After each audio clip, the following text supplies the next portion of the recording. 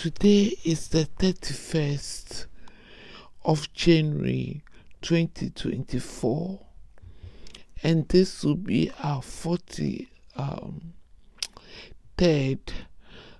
video on some possible questions that you might find in your exams. Thank you to everyone who have subscribed, and if you haven't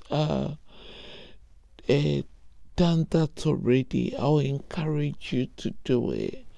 Okay, I'll appreciate it a lot. And if you can follow us, share our video, like, give us some nice comments, I'll really appreciate it. Okay, now please follow my notes/scripts. I will normally write that in the comment section. So for instance, that is 22/7. Okay, here is 22. So that is pi.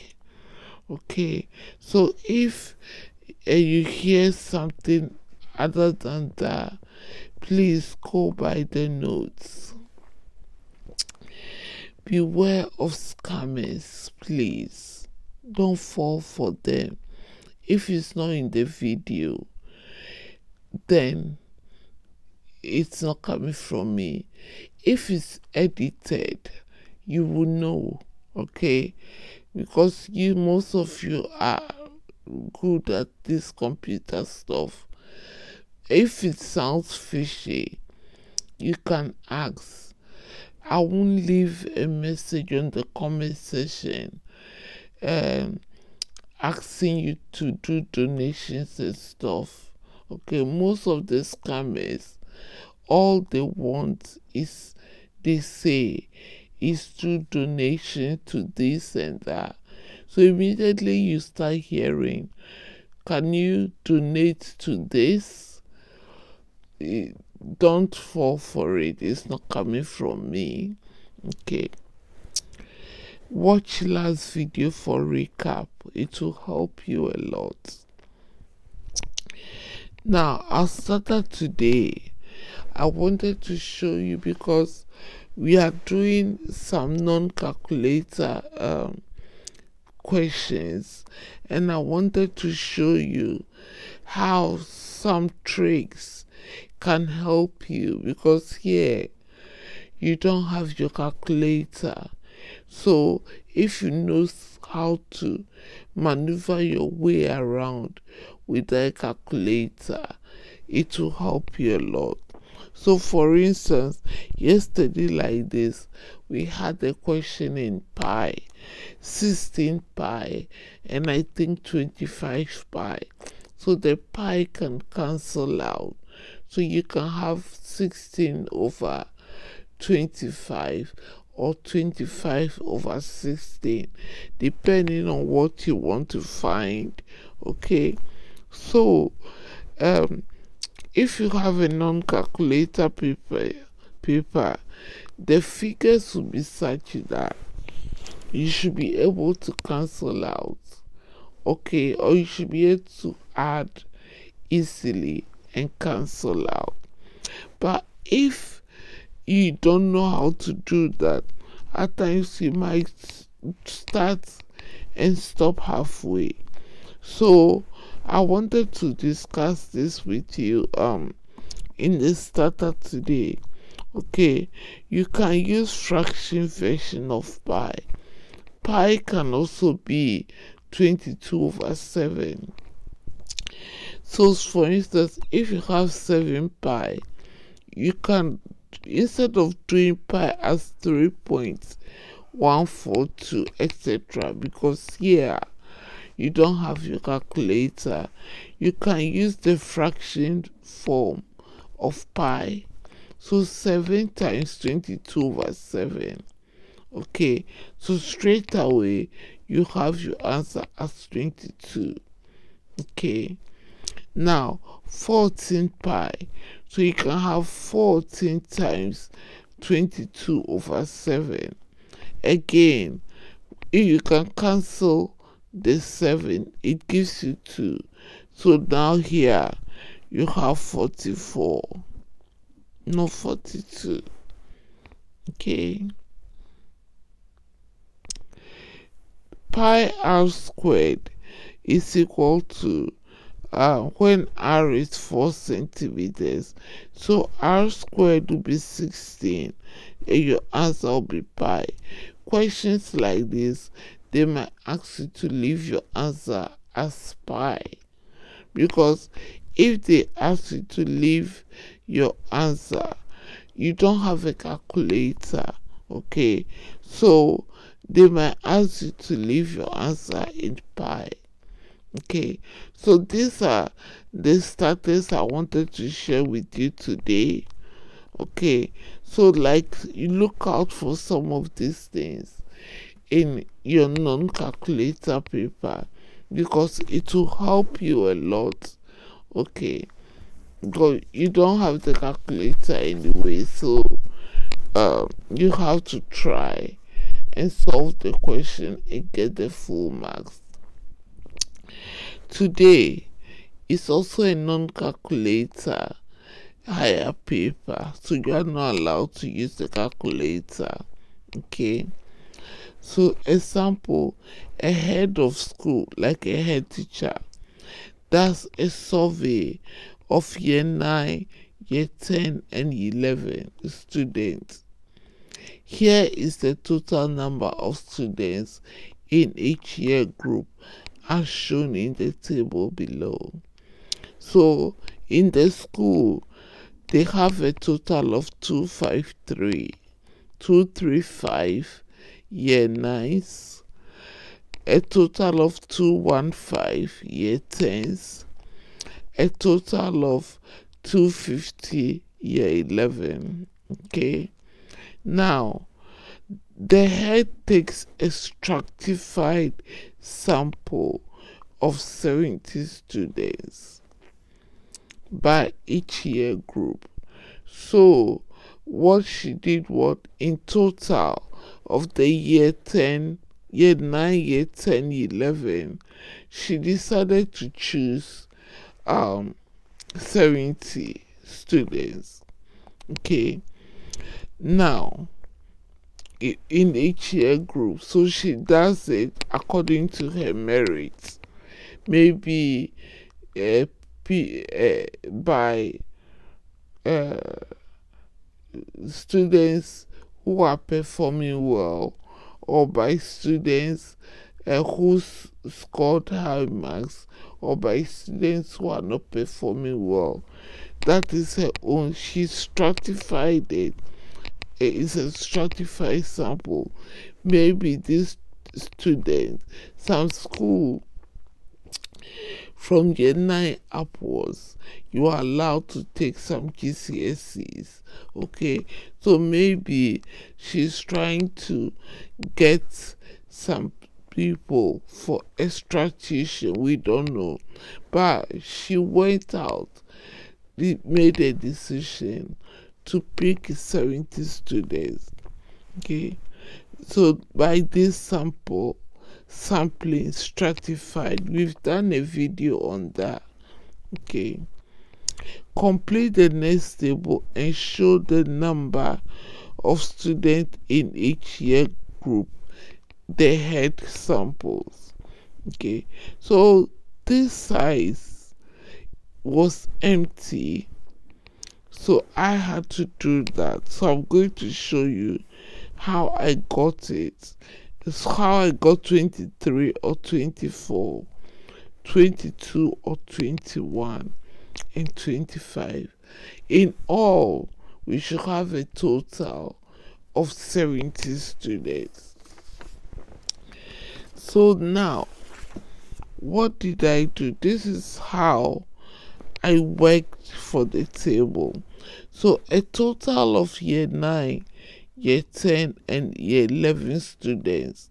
Now, if you look at the table here, 235, add 215, add 250. Look at the numbers again. It's non-calculator. Okay, so 35 add 15 is 50. Add another 50 is 100. But you have 200, 200, 200. So that's 600. So in total, you have 700 students in year 9, year 10, and 11. Okay, these are some of the tricks you need to learn. Okay, so now we didn't use the calculator for that. So now here I've just explained to you 235 add 215 add 250 is 700.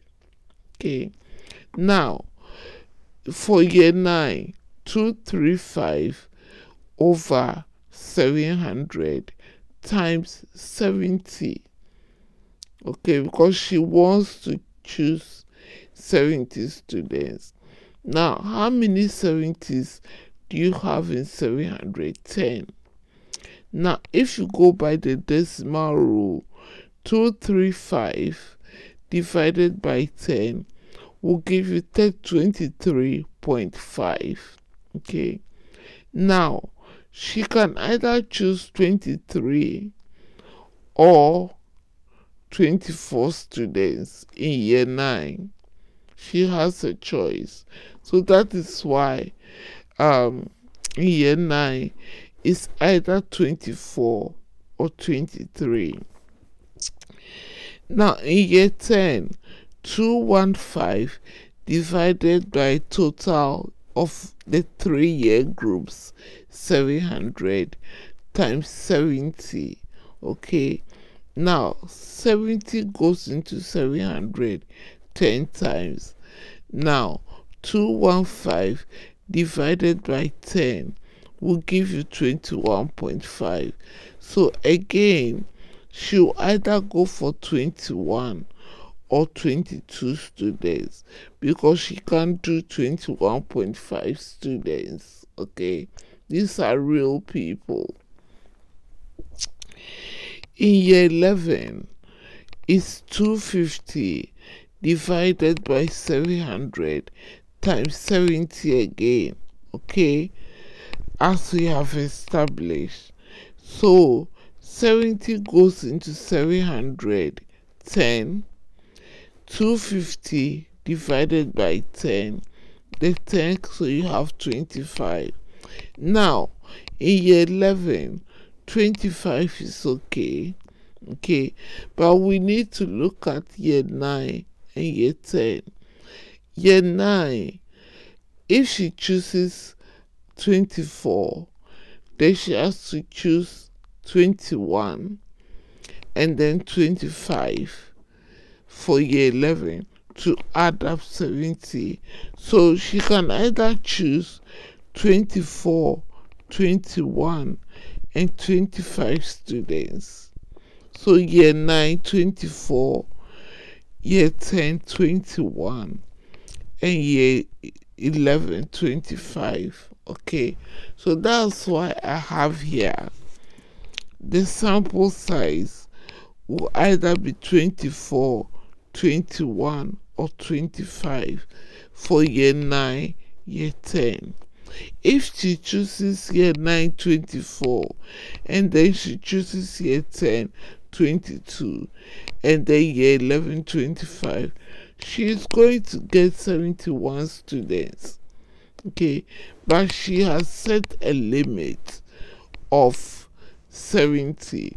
So if she chooses 24 for year 9, then she has to choose 21 for year 10 and then 25 for year 11. Or she will choose 23 for year 9, 22 for year 10 and then 25, which will also add up to 70. So here, if she runs up, what the aim is. At the end of the day, she has chosen 70 students. So she will either do year 9 24, year 10 21, and then year 11 25. Year 11, whatever you do, she's going to get 25 anyway. Okay, if you use the number of pupils in year 11. Yet the other choices: 23 year 9s, 22 year 10s, and then 25 year 11s. Okay, so whatever she chooses, it should add up to 70.